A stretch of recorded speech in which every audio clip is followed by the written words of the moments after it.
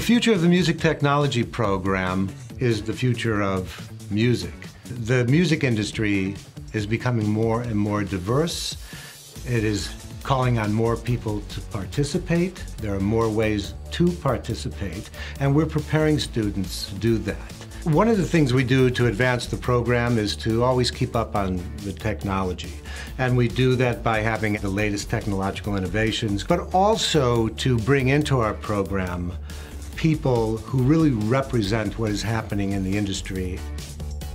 My research involves musical robotics, auditory and musical perception and cognition, and also audio production. All of this ties into my role as a composer.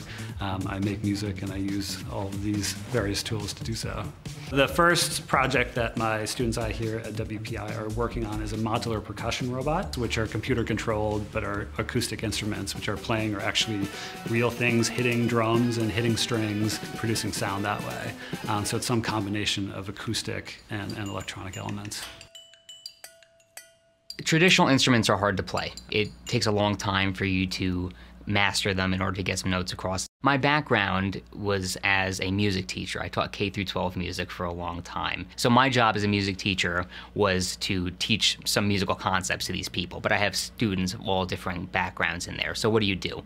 So I thought maybe if I could design some software instruments, I could use the technology as sort of the bridge, and so that we could all have a platform which we could think about musical concepts. So I designed some really simple instruments through a project that I call Emir. Emir is a collection of applications that allow people to compose and perform in accessible ways using control interfaces that are maybe a little bit easier to play than traditional instruments.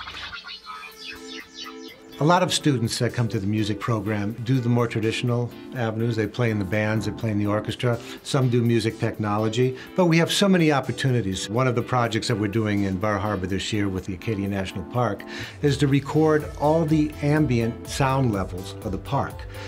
WPI has a lot of collaborations with the local NPR affiliate, WICN, the radio station. We allow students to go to WICN. They're involved in recording technical aspects of the industry, of programming. Some of the students even have their own programs over there. Well, our motto is theory and practice, and I think that's exactly what we do in the music area. We're exposing them to concepts that are relevant to the real world, to the music industry, to the art form, and where we believe that is going.